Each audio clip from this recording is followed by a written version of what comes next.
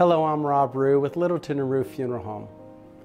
On behalf of the family, I want to thank you for showing your support online today.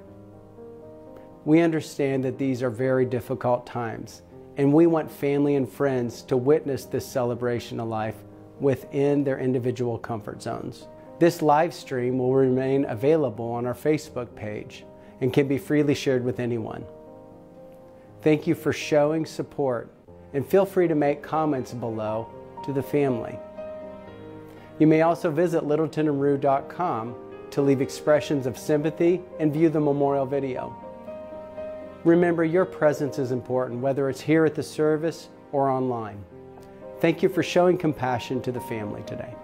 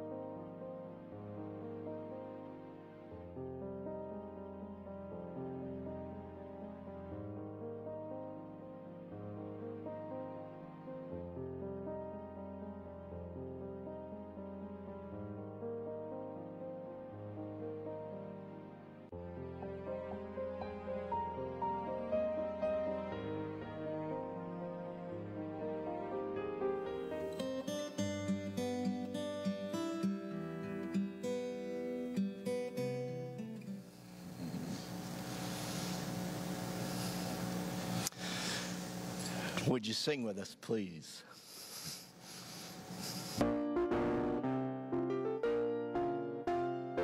Off we go into the wild blue yonder, climbing high into the sun. Here they come, swimming to meet our thunder. At them now, give them the gun. Down we dive, spouting our flame from under. Off with one hell of a roar. We live in fame or go down in flame. Hey, nothing will stop the U.S. Air Force. Thank you. Be seated. You all know why we sang that. The prophet Isaiah was a figure of authority and influence in ancient Jerusalem with unencumbered access to King Hezekiah of Judah, often being summoned for advice and wisdom and counsel about the word of the Lord. And in the midst of the prophecies, his prophecies about the coming Messiah, he offers us these words of hope in our day of trouble today. Comfort, comfort my people. Comfort, comfort my people, says your God. Do you not know? Have you not heard? The Lord is the everlasting God, the creator of the ends of the earth. He will not grow tired or weary, and he gives strength to the weary and increases the power of the weak. Even youths grow tired and weary, and young men stumble and fall. But those who hope in the Lord, those who hope in the Lord will renew their strength. They will soar on wings like eagles. They will run and not grow weary. They will walk and not be faint. Today we remember a man whose hope, whose great hope was and is in the Lord. Your dear loved one, Terry Whetstone. 74 good years of life, leaving a legacy of faithfulness and honor to his family, to his country, and to his Lord and Savior, Jesus Christ. And the family would love to express to you their gratitude and their thanks for all of you coming today, for your encouragement, your handshakes, your hugs, your smiles, your laughter, your tears, everything that you've given to them in love. Each of you honors Terry and this family by your presence here. And this is a time that memories will come flooding back, and there will be smiles and there will be tears, and all of that will be okay. The Bible tells us there is a time to weep and a time to laugh, a time to mourn and a time to dance. In fact, the shortest verse in the Bible tells us Jesus wept. He wept, he grieved, he had sorrow over the death of his dear friend Lazarus. And in that moment of his sorrow, he turned to his heavenly Father. And that would be a good thing for us to do right now. Would you pray with me? Father, you are our creator, the author of life, which is such a precious gift to us all. And we come today to commemorate, to honor, and to celebrate Terry Whetstone, a life well lived. A man, a husband, a brother, a father, a grandfather, a great-grandfather, an uncle, a colleague, a friend, a proud patriot who is so precious to us. And we mourn because he's no longer with us. We feel a void that has been created in our heart, an emptiness in our spirit that Terry's life spilled into us. And so we lift up our sadness and grief to you. And Father, we ask that you would comfort us in our sorrow and bring us an abundance of your gentle healing mercies. And may the peace of Christ, which passes all understanding, guard our hearts and minds. Amen. Would you stand with me as we sing this hymn, one of Terry's favorites?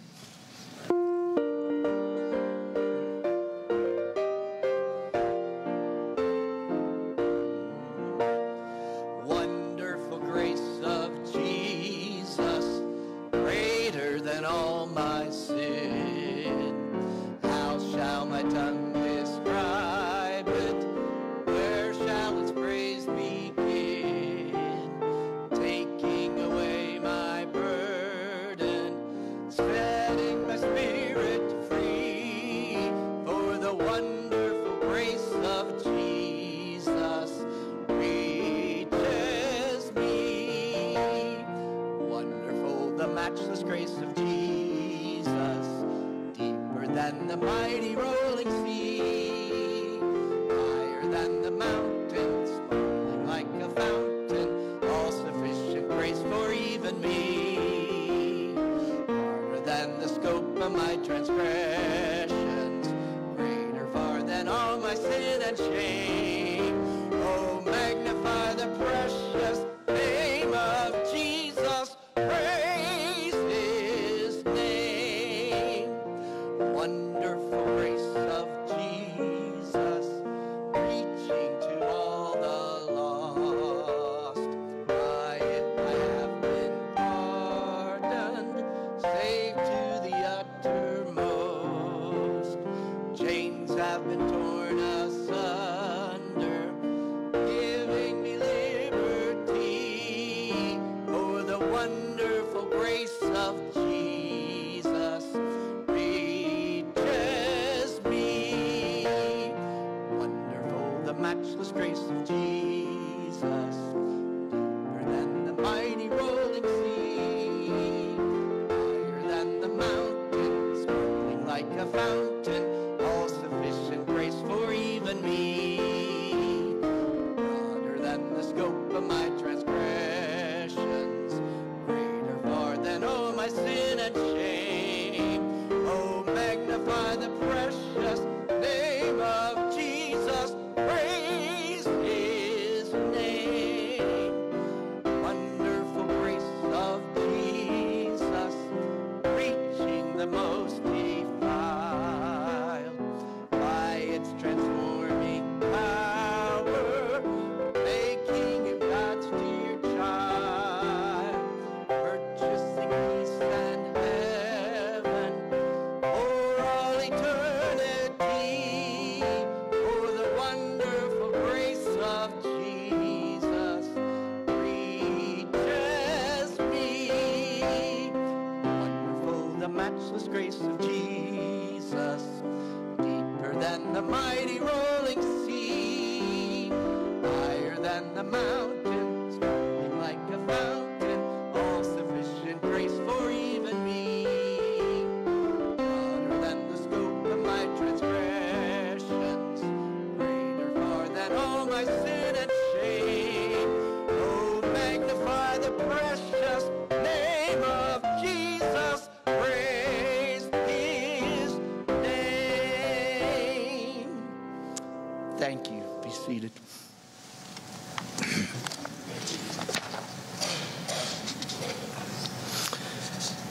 Terry Whetstone quietly went to be with the Lord on Saturday, June 19th, 2021, at Hearth and Home here in Springfield, Ohio. And he'll be missed by so many. He'll be missed by his loving wife of 55 years, Jan. Jan, Terry knew you loved him. You loved him faithfully and fully and fiercely. And for 55 years, you have been blessed to be adored by him. He'll be missed by his siblings, his brother Jerry, his sister Deb. He'll be missed by his children, Lisa Beeler and Steve Whetstone. His grandchildren, Jessica, Drew, Kat, Tyler, Elena, and Adam. His great-grandchildren, Reed, Stella, and Lyra. Nieces and nephews, colleagues, so many colleagues, sons of the American Revolution, particularly those of the George Rogers Clark chapter. Terry held various offices with that organization and served as the Ohio State President in 2003. He will be missed by his First Christian Church family, where he was a member for 39 years and served as a deacon for 25 years. And he'll be missed by so many dear, dear, dear friends. Just now, some family want to share some words of memory and tribute. First of all, his daughter, Lisa Beeler, and following her, his brother, Jerry Whetstone.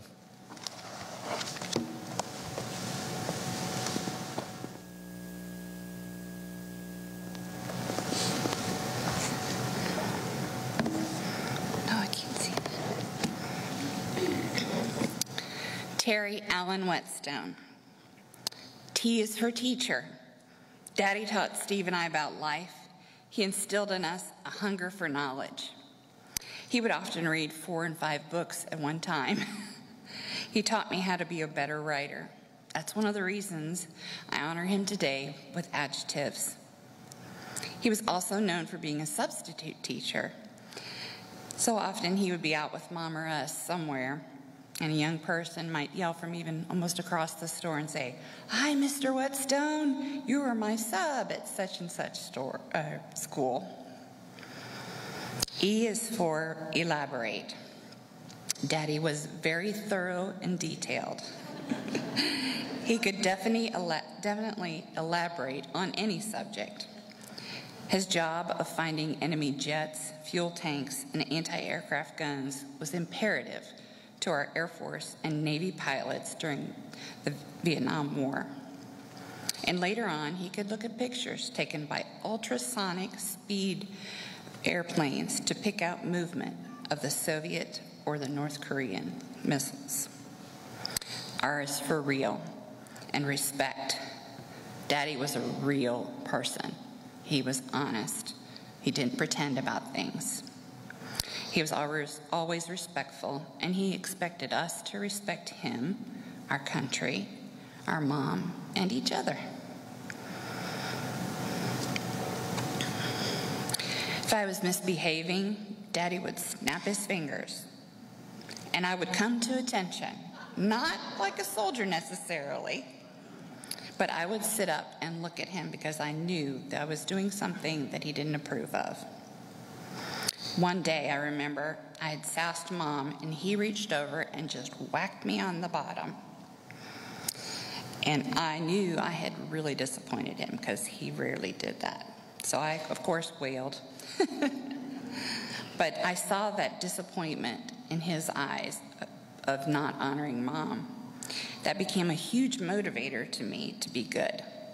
I never wanted to see that look of disappointment on either of their faces. So I strived to be perfect.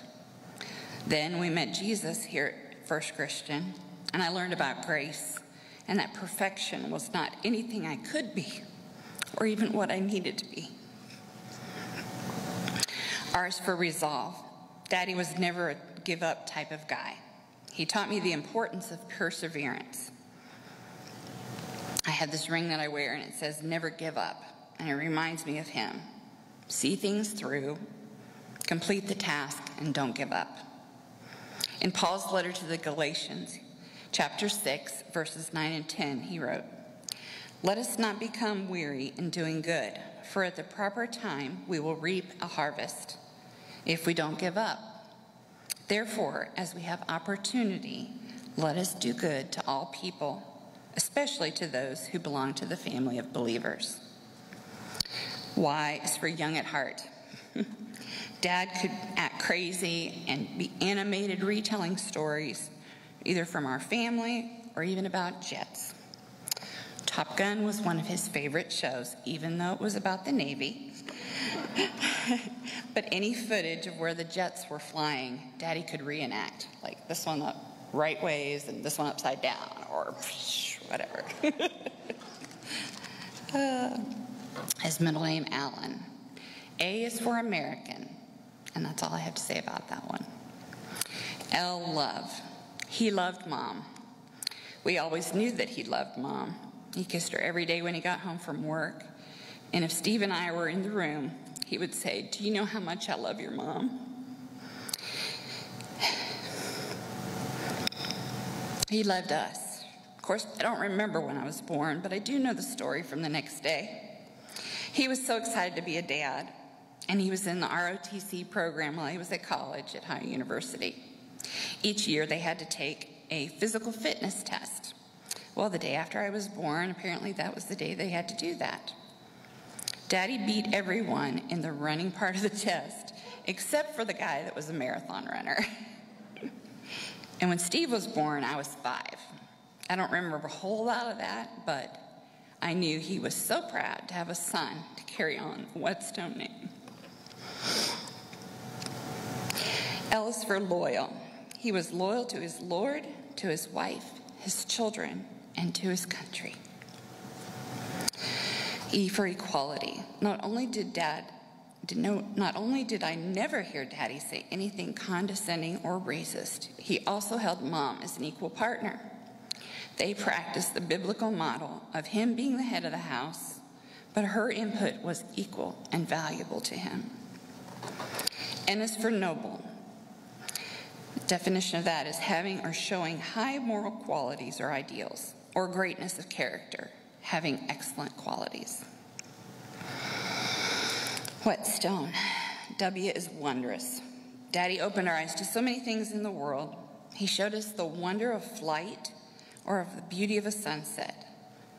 He taught us about history and the wonderment of God's hand in it, or the precision and perfection of math, and how moving could be an adventure.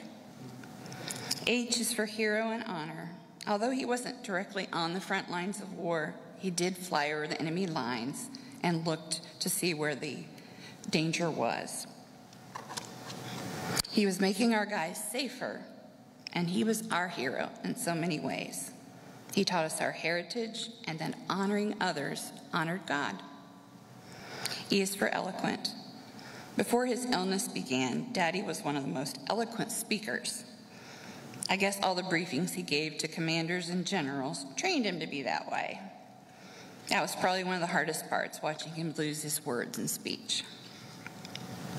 T is for tender. Despite his military persona and how many of my friends just feared him, Daddy was a tender man. S is for sacrifice and servant. Daddy went on 2-year-long remote tours during his career in the Air Force. The first time to Thailand during Vietnam, and the second to South Korea. Many here at the church, you know his servant heart, especially all the years he was in charge of communion calling, or communion here at the church. I have so many memories of visiting shut-ins after church and serving them communion. T is for trustworthy. Because he was an intelligence officer, Daddy was a person proven to be trustworthy. You could always take him at his word, and we knew that we could trust him with anything and everything. O is for one of a kind. That's all I have to say about that one. N is for nostalgic. We love to hear stories about Daddy's life growing up, whether moving to different states, flying on a plane for the first time when that was pretty rare, or telling me the story of the day I was born. E is for eternal, because Daddy submitted his life to Jesus Christ almost 40 years ago. He now lives in eternity, praising God, and visiting with all those family and friends who've passed on to glory. I have one more thing to read, and this is from Jessica. Dad was her person. My grandpa, my person. Everyone who knew my grandpa could tell you how special of a person he was, how smart, kind, and happy he was almost all the time, how detailed he was when he would take notes, how long he would take when it was his turn in Shanghai or Rummy Cup, the way he would get distracted by the TV if it was on, his bugle wake-up calls, bugle not required. He was always my constant friend and teacher growing up, taking me to state parks and museums to teach me about history, stopping to read every plaque and every sign in every room. He helped me appreciate that the world was bigger than just us. He taught me to never give up, no matter how hard it felt to keep going. I'm glad he taught you that too. He always found a way to make me smile after I cried. He listened to my horrible days as much as my amazing days. And he had a smile that instantly infected everyone around him. Even his quirks would make you laugh, like the way he opened the paper on a wrapped present with a knife, never torn. Or his late night use of the printer. The small extra squeeze of my hand in the end, like he knew his time was coming. And he wanted to make sure I knew how much he loved me. Jessica said he was my hero, my best friend, and the person I knew I could always count on. I know he'll be watching over Lyra and I forever now, and I hope I can be half the parent that he was.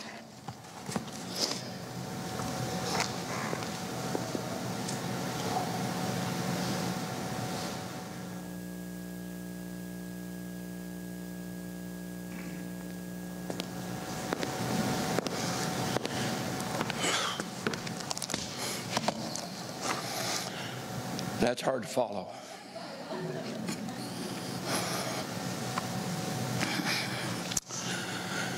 What is a big brother? A big brother is often the firstborn. A big brother holds many titles and responsibilities. A big brother is one who his younger siblings look up to. A big brother sets the path for many to follow, should they choose. Though raised by the same parents, we each received different types of attention, and we each grew up to travel different paths. Let me share a few things you may not know about the big brother of Deb and Jerry. Terry worked with the famous racing Unser family, washing Jerry's car many times after a race in the Hula Bowl. He left his family in Hawaii to travel to Illinois to attend school in Kewanee and help Grandpa Charlie and Grandma Mabel work on the farm. He taught me how to catch mice in the corn crib, swing them around by the tail, throw them at Deb, only to watch her squeal and run. He taught us to climb into the foxholes on the base. Those were behind our house, a place that we learned to play Army. He taught us how to catch horned toads, place them in a shoebox, keep them as a pet until they figured out how to get out. Then he would show us how to use a bowling pin as a bowling ball. As he worked at a bowling alley and brought home damaged pins, we set them up in the garage and we had our own bowling alley. Funny how a bowling pin flies a little bit differently than the ball.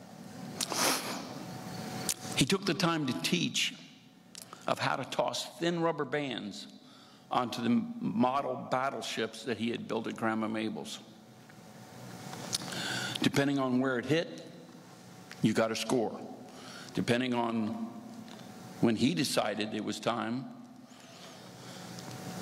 whether or not the forerunner, and maybe this is where they got this from, but Terry would say, you sank my battleship.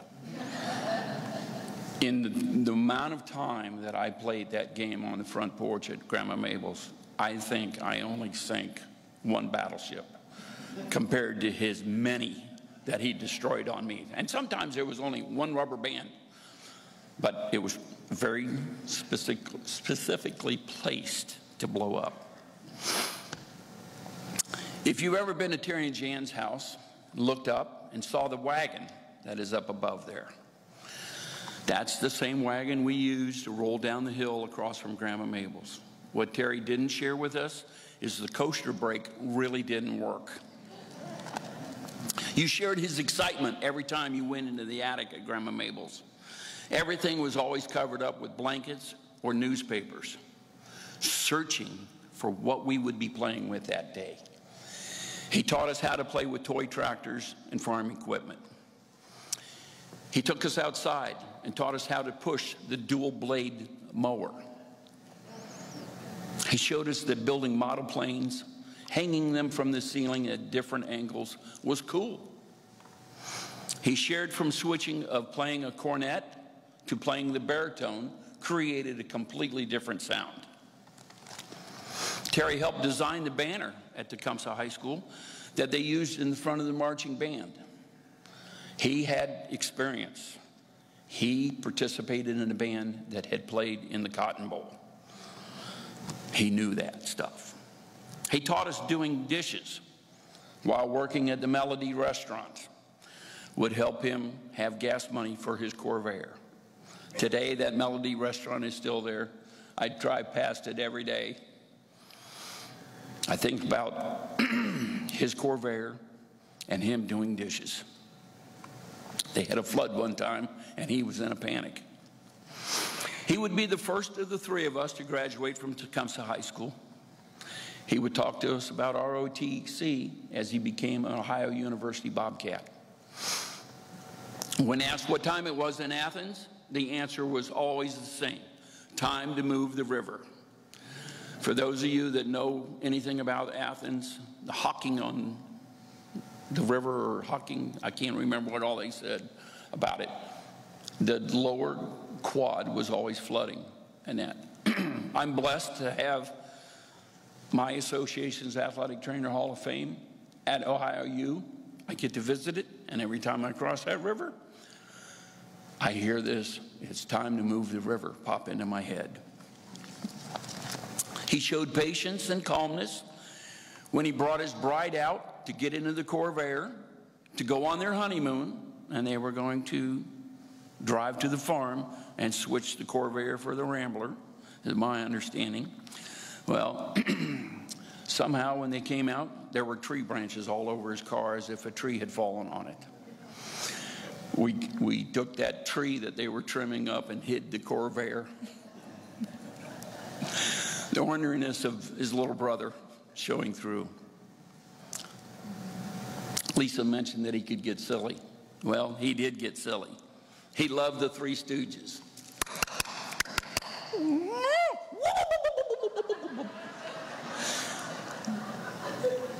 To see the family's expression when Big Brother and Little Brother would get on the floor and crawl around in circles doing the Three Stooges was always fun.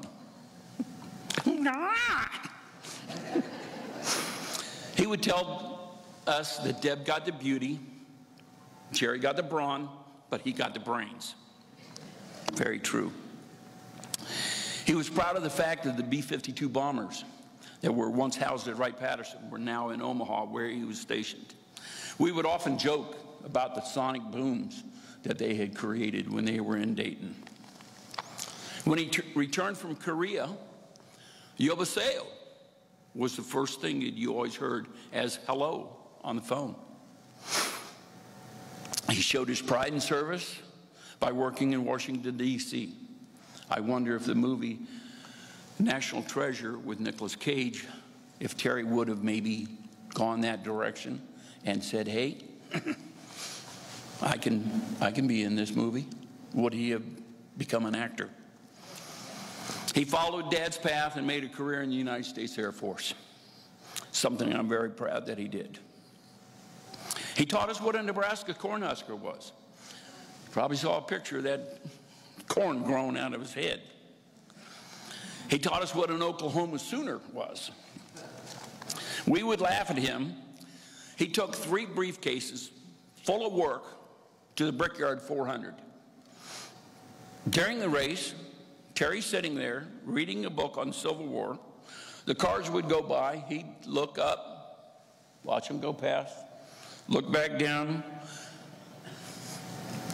absorbing that knowledge. Dad was so furious at him. I just couldn't figure out him and racing when he started with the youngsters. As we attended many Indy 500s and that, he eventually stopped going, but I would get a call every Memorial weekend. The voice on the other end would be, "It's a beautiful day for a motor car race," imitating Jackie Stewart. Not quite as good as that, but always there. He demonstrated how to take life in stride when classmates of his nephews thought he was their grandpa at Tecumseh. His little brother would hear, "Met your dad today, Joe and Jake's grandpa," as he handed out SAR scholarships. Though Dad started this, Terry was the one they remembered the most.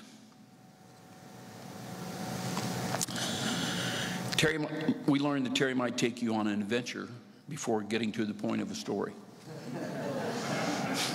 A teacher of history, or what or where one may have gone to get to the end.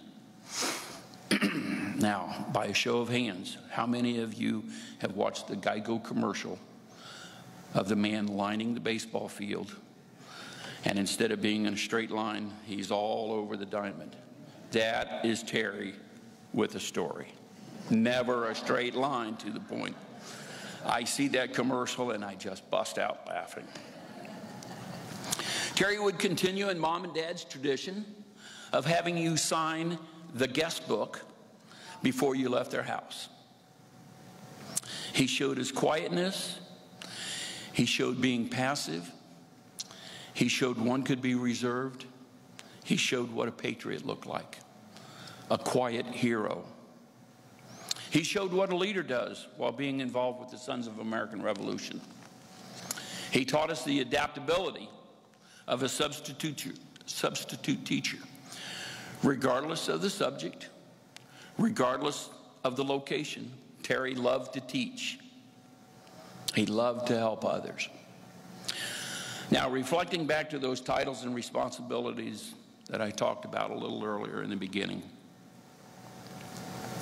he shared what being a brother, a husband, a brother-in-law, a father, an uncle, a grandfather, a great-uncle, and a great-grandfather does. Have faith in Christ. Those are just some of the stories about our big brother, Terry Whetstone.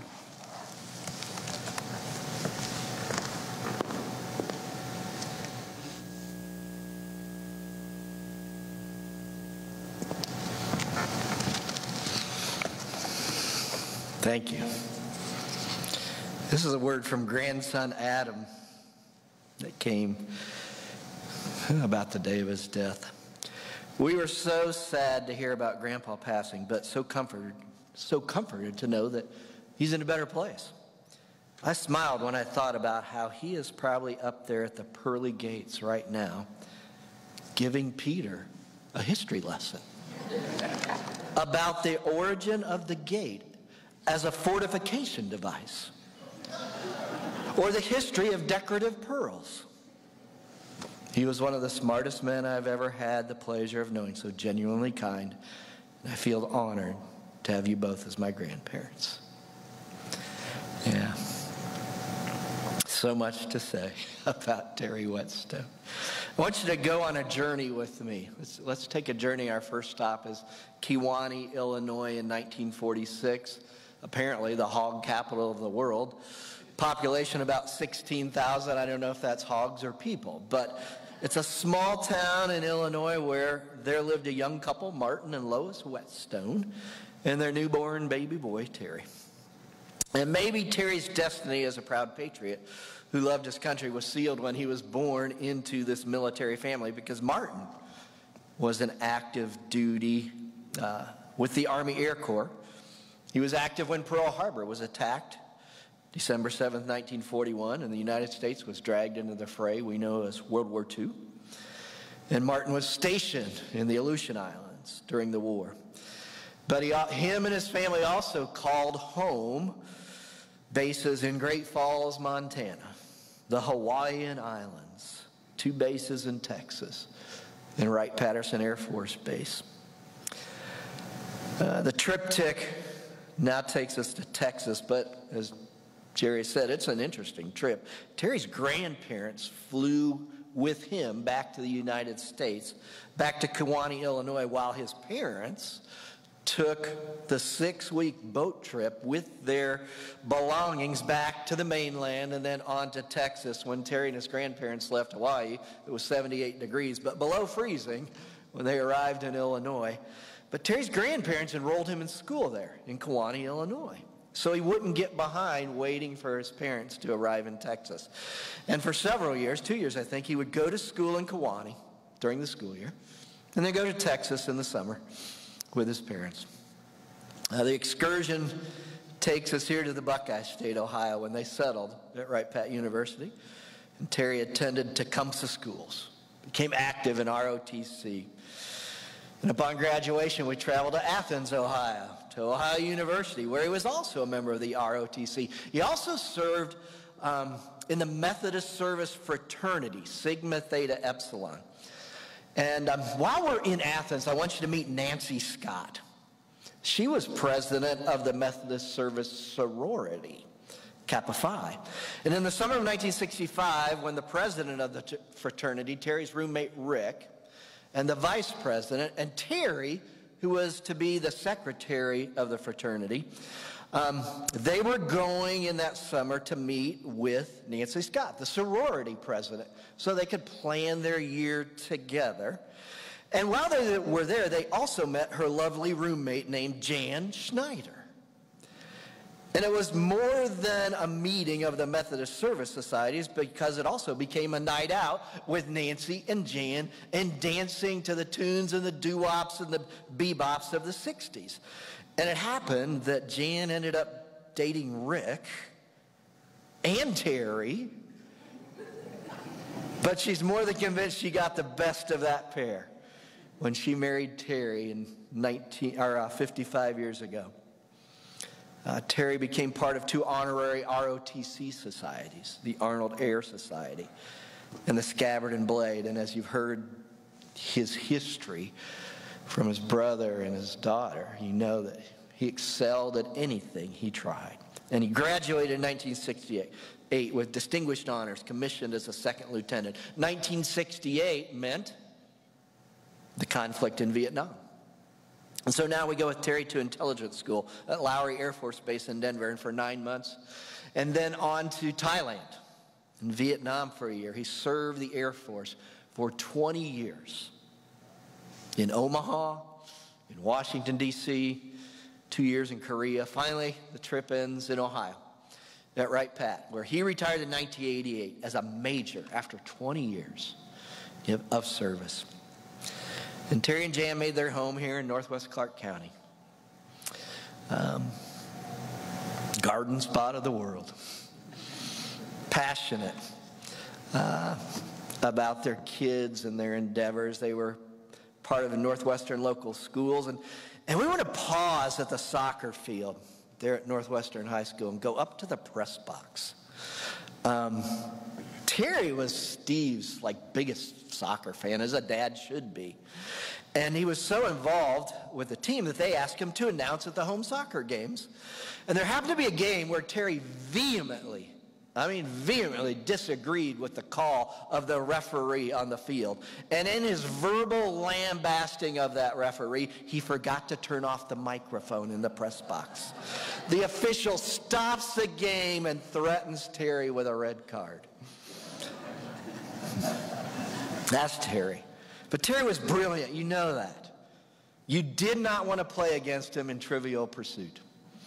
His knowledge of history, geography, science, nature, arts, and literature, and sports were without measure. He did not like the entertainment category.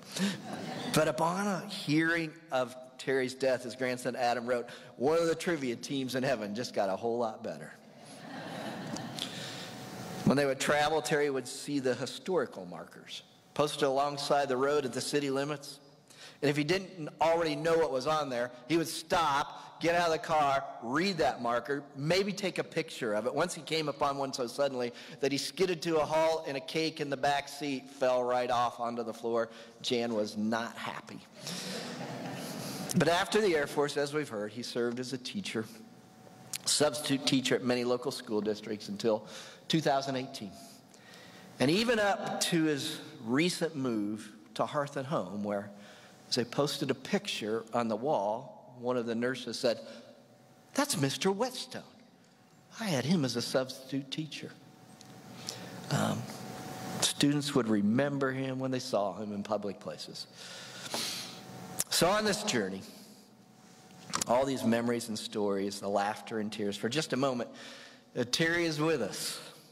For just a moment, there is no mystery disease. No tremors or shaking, no problems with posture or balance or walking or standing or sitting. No problems with speaking or remembering. There's just Terry, quietly smiling, always talking and explaining and helping and loving and influencing everyone he meets. And he never did meet a stranger. But when this moment is over and the funeral is finished, you and I, as Terry's friends and family, will resume our journey along the canyon of death.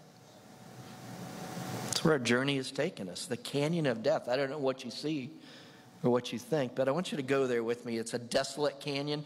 The dry ground is cracked and lifeless. The blistering sun heats the wind that moans eerily and stings mercilessly. Tears burn and words come slowly as we are forced to stare into this ravine. The bottom of the crevice is invisible. The other side is unreachable. You can't help but wonder what is hidden in the darkness of the canyon of death. And you can't help but long to leave there. And we've been there this week. In fact, you've been there since Terry began experiencing all these symptoms in 2019 that drained the life out of him. You've stood at the thin line that separates the living from the dead. And you sadly watched sickness corrode and atrophy his body. And you've asked the painful questions. Why?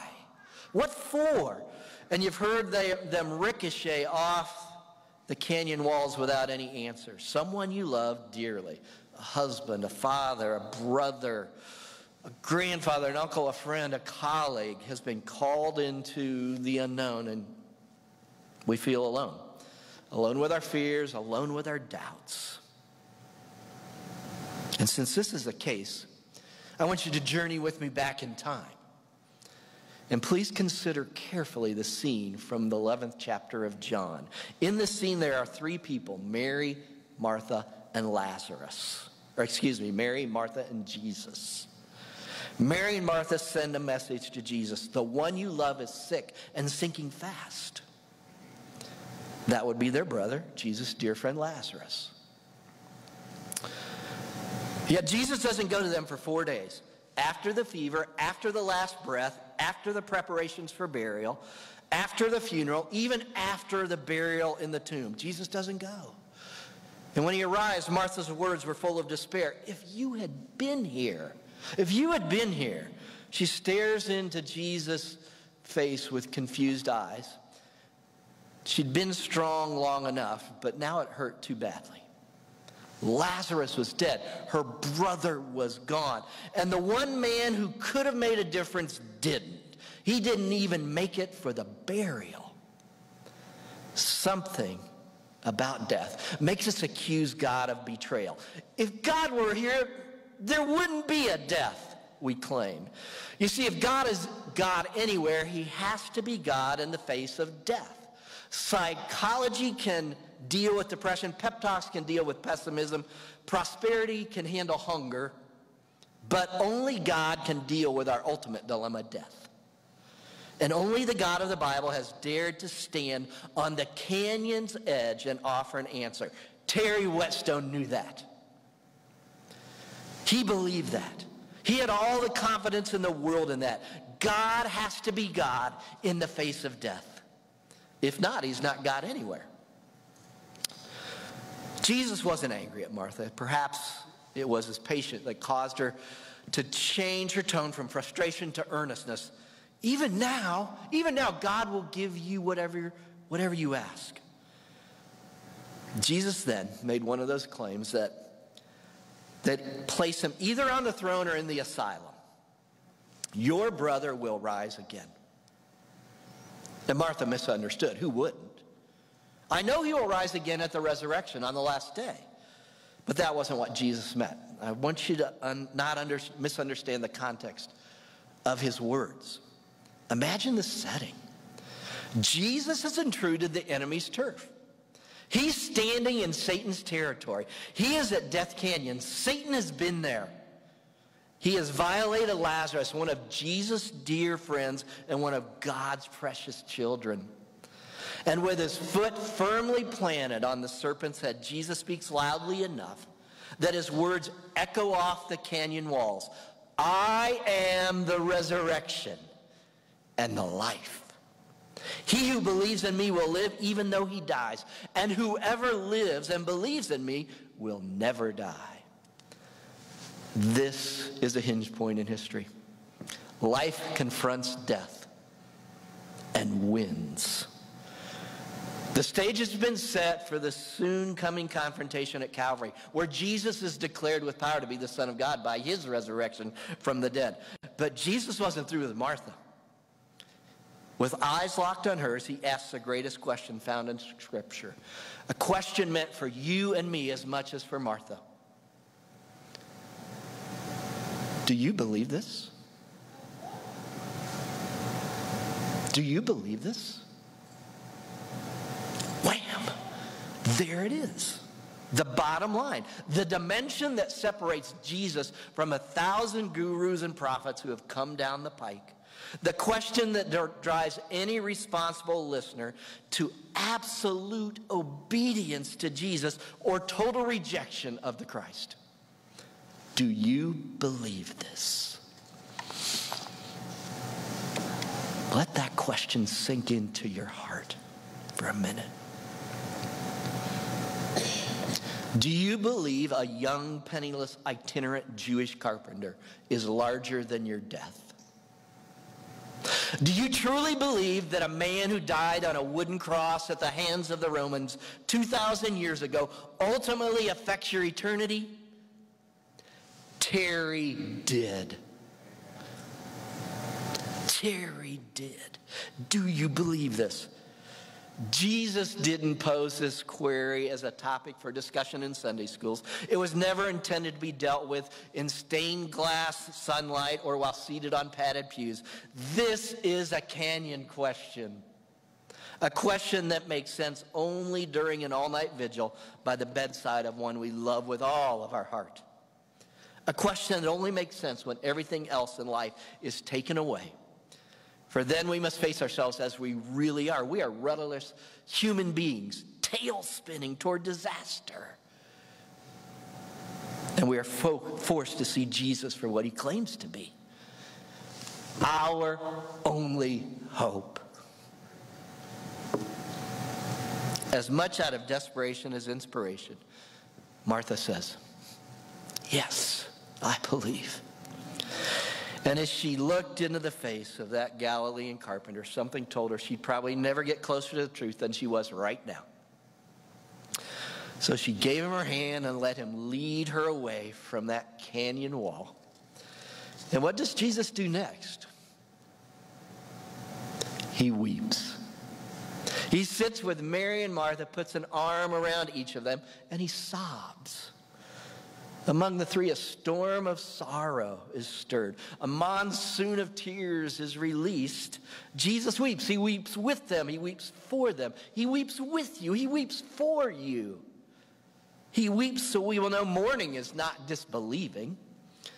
Flooded eyes don't represent a faithless heart.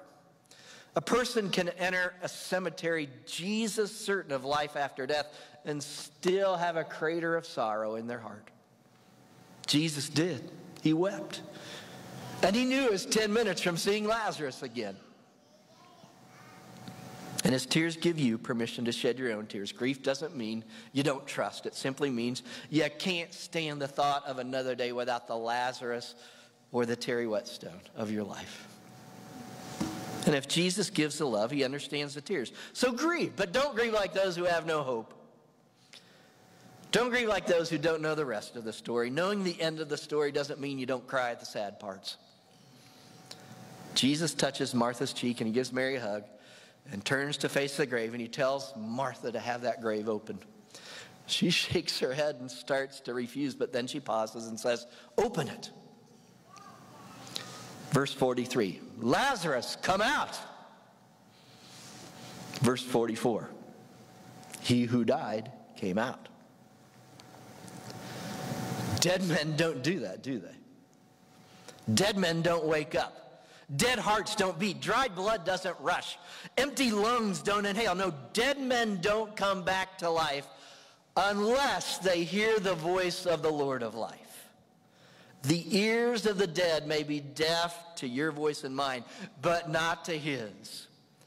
Paul tells us in Romans, the 14th chapter, the 9th verse, Christ is Lord of both the dead and the living. When Christ speaks to the dead listen. Lazarus steps from the tomb, alive. Terry may have taken his last breath on this earth on June 19th, but he also took his first breath in heaven that day. The first voice he heard, Terry, was Jesus. And when he opened his eyes, the first person he saw was Jesus, the Lord of the living and the dead. Terry Whetstone has never been more alive than he is right now, because he knew and he heard the voice of his Lord and Savior, Jesus. John speaks about it this way in the Revelation. "I heard a loud voice from the throne saying, 'Look, God's dwelling place is now among the people, and he will dwell with them. They will be his people, and God himself will be with them and be their God. He will wipe every tear from their eyes. There will be no more death or mourning or crying or pain. No tremors or shaking, no problems with posture or balance or walking or standing or sitting, no problems with speaking or remembering. For we know who has the final say about death. Jesus, Lord of the dead and the living. Your words can't give a Lazarus back to his sisters, but Jesus' words can.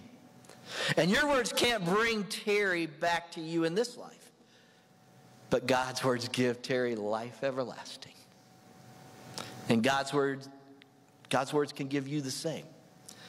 And it's just a matter of time. It's just a matter of time before he speaks. Because Paul tells us this, 1 Thessalonians 4. The Lord himself will come down from heaven with a commanding shout. All the Christians who have died will rise from their graves. Then we who are still alive and remain on the earth will be caught up with them in the clouds to meet the Lord in the air and remain with him forever. Till then, we may grieve, and we may miss Terry, but not like those who have no hope. And so now, we hope. We wait, but we hope. And we wait, and we hope, and we listen. We listen for his voice, him who is the Lord of the dead and the living. Would you pray with me? Heavenly Father, We thank you this day for your precious, eternal, unchanging word. We thank you that you are to us the resurrection and the life. We do want to believe that. We do want to embrace that. And so in the face of our natural sorrow, we thank you for your supernatural comfort and grace. In the face of Terry's death, we thank you for your gift of eternal life. In the face of separation, we thank you for the eternal reunion we so eagerly anticipate. For the gentle life of Terry Whetstone here on this earth, we are so grateful. And so with gratitude, Father, we pray that in the days and weeks and months to come, these realities and the abiding presence of your Spirit will especially strengthen, sustain, and comfort Terry's family, his friends. And your grace and peace be ours, both now and forever, until we all get to heaven. Amen. Stand with me and sing.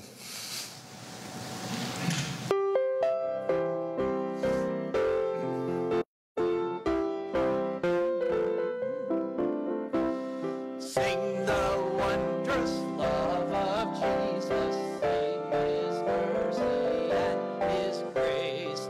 In the mansions bright and blessed, he'll prepare for us a place when we all get to heaven.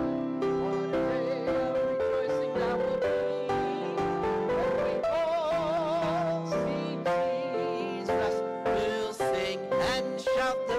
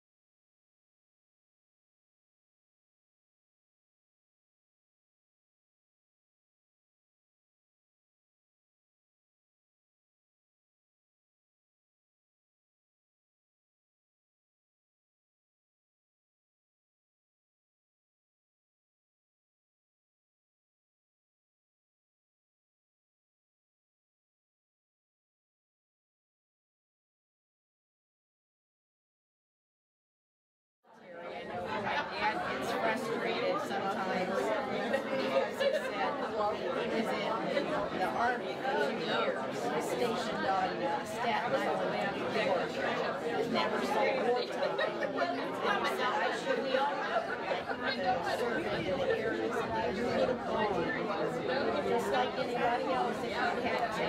And he said, the service you gave was just as important as those that actually fought, you know.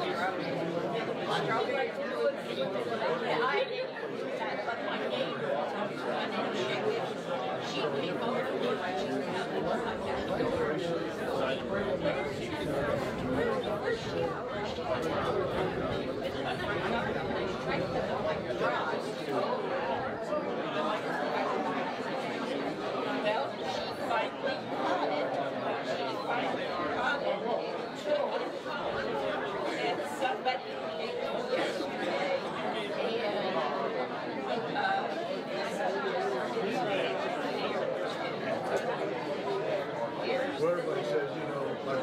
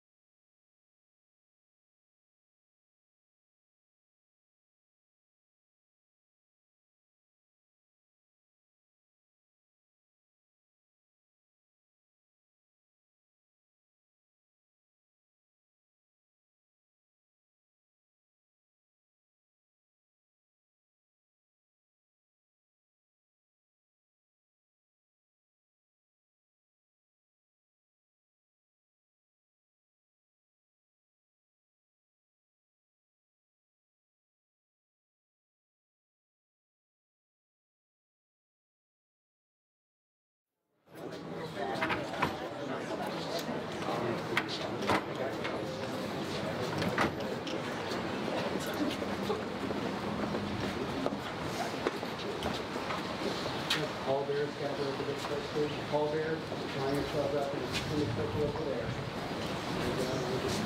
Pallbearers.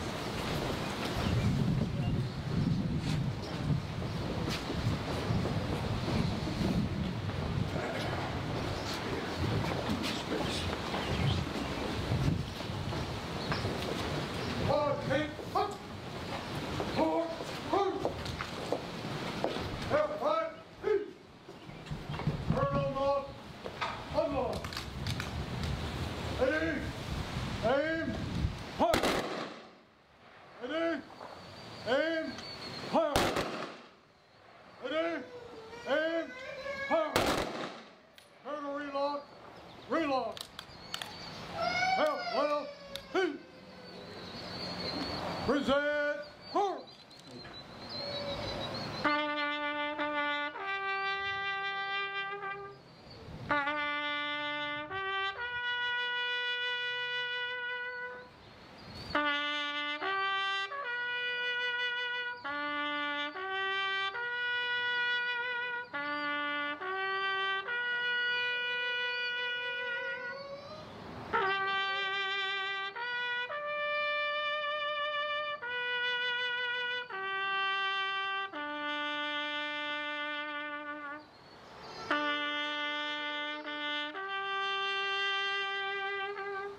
Winner, parade, rest.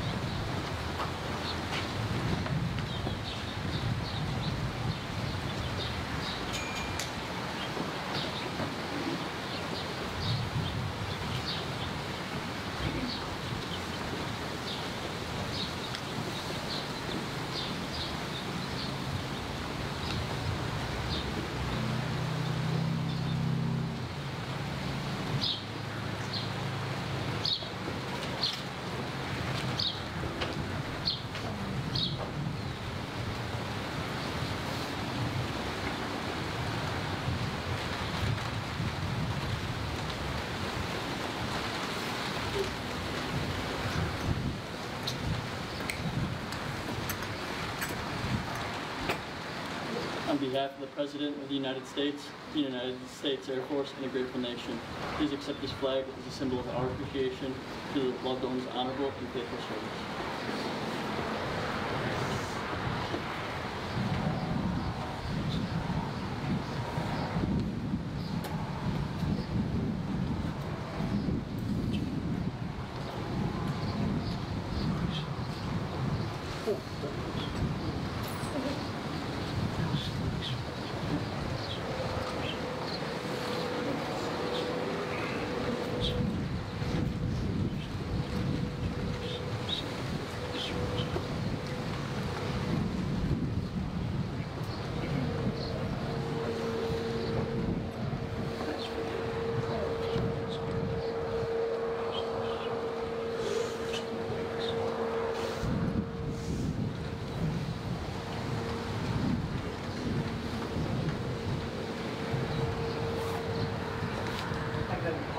Gather around to remind ourselves evenly for any side of the casket.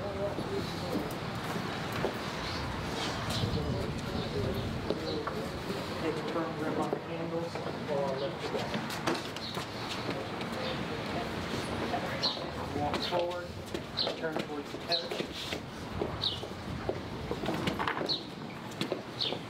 Then when we walk forward, we'll place Carrie's casket on the first set of rollers and pass the handles to the person in front of you.